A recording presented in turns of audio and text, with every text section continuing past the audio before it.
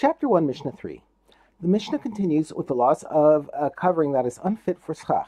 Here it uses the example of a sheet.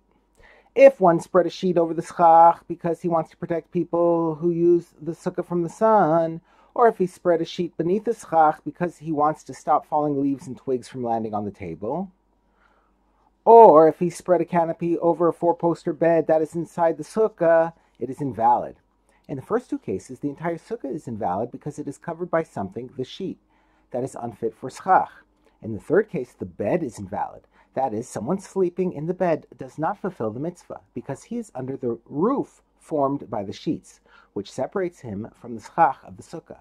However, one may spread a sheet over a two-poster bed because such a canopy slopes downward over the bed. Since it is not flat, it is not considered a roof that separates the person in the bed from the Succah.